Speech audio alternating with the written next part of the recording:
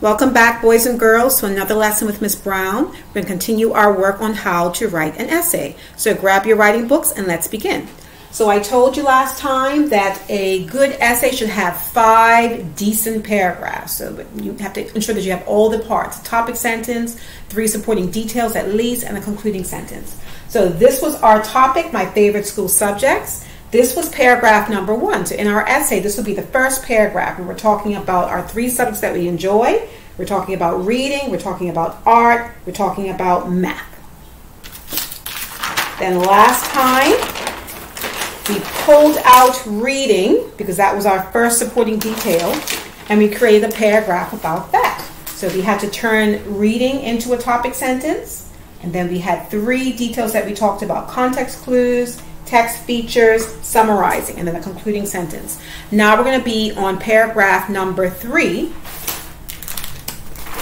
and we're on supporting detail number 2, so we're going to be talking all about art. So the detail I have here is art is fun because we get to be creative. So now we're going to go back to our organizing process. We're going to have to think of 3 reasons of how art can be creative. So I have paragraph 3.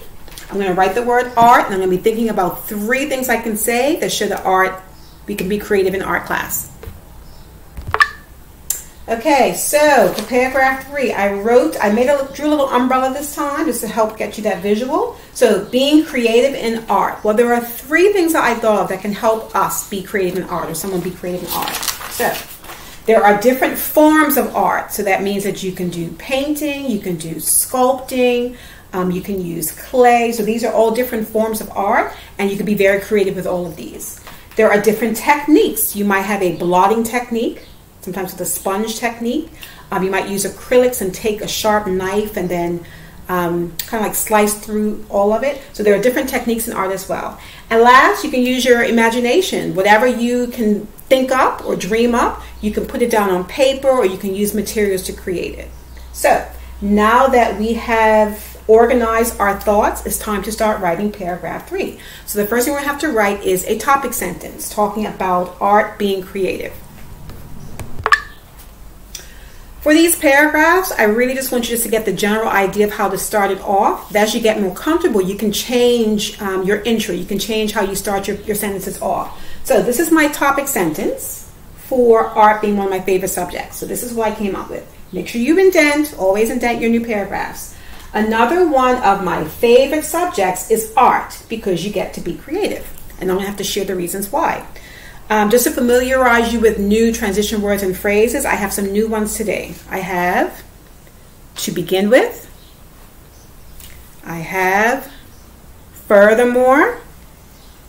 And the last one I have is last but not least. Did I do that right? No, I didn't.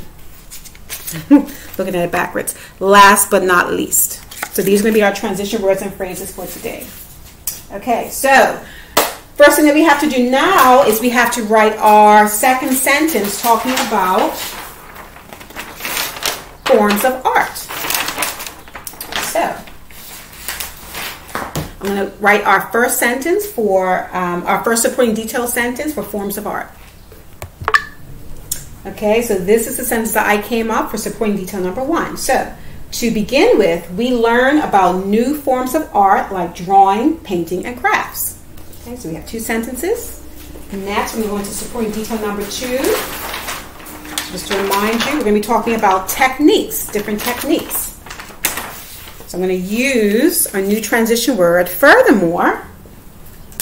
And I know that these are new words for you, but this is great so you can get comfortable using them correctly.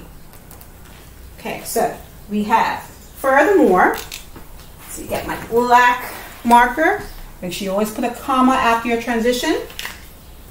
Okay, so I came up with furthermore in art, you get to try techniques you have never done before. So I have our third sentence. This is supporting detail number 2 that I stretched into a sentence. Furthermore, in art, you get to try techniques you've never done before. And our last supporting detail sentence, we're going to be talking about using your imagination. So the transition I'm going to use is last but not least, and we're going to be talking about imagination. So this is the sentence I came up with.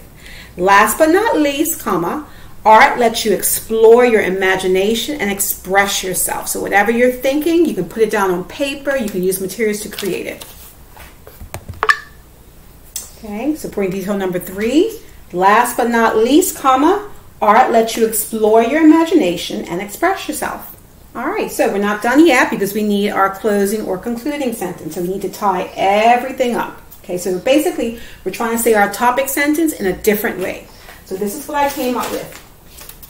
These are a few of the reasons why art is so enjoyable. That's it. And there we have the closing sentence. These are just a few of the reasons why art is so enjoyable. Paragraph 3 is done. So we have 3 paragraphs of our essay. I hope that this is making sense. I hope you're able to follow along. Let me just talk quickly about revision. Now, depending on what you put in your first paragraph, it might be kind of difficult to stretch your sentences. This is where the revision and editing piece comes back. When you have to start to expand and you say, you know what, I can't really do a whole lot with this, that's when you can go back and then fix it. Okay, so when you show me your, if you show me your work as we're going along, I can actually respond to you for your actual piece of work, and it will be a bit more clear versus us just being like this. All right, so this is what I want you to do. Make sure you have this paragraph copied down so you have something to refer back to. And what you're going to do is you're going to go back to your original paragraph, the very first one that we did. So we've stretched supporting detail number 1 into a paragraph. We've stretched supporting detail number 2 into a paragraph. Now last, we need to stretch supporting detail number 3 into a paragraph. Okay? That's what we're going to be doing next time. Okay, so next lesson, we're going to be stretching this. This will be our paragraph number 4. Yeah, that will be paragraph number 4. So what I want you to do is whatever you had for your supporting detail number 2, whatever you talked about second, that's what you're going to be organizing. Okay?